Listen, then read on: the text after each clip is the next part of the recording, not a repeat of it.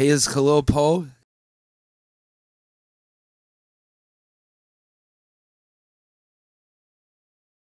I've always done music at the end of the day.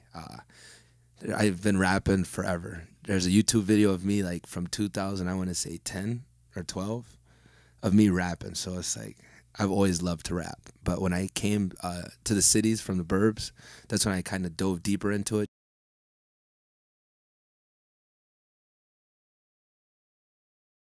Doing these 98 retro sessions and seeing everyone that was in here a part of those, where it's kind of just like we know each other enough to just be able to say, pull up, have fun.